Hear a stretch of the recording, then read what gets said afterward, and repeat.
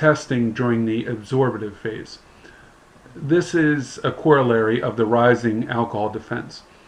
Alcohol cannot affect or impair a person until it reaches the central nervous system, the brain. Alcohol cannot begin the process of reaching the brain until it is absorbed into the bloodstream.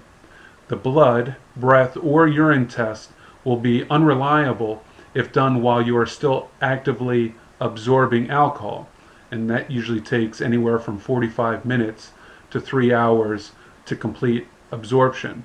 And this can be delayed if food is present in the stomach. Thus, alcohol consumed within 45 minutes before driving might be reflected in a blood alcohol content test performed an hour or so after driving is concluded. But those last drinks could not have affected your driving ability because they were not absorbed at the time of driving.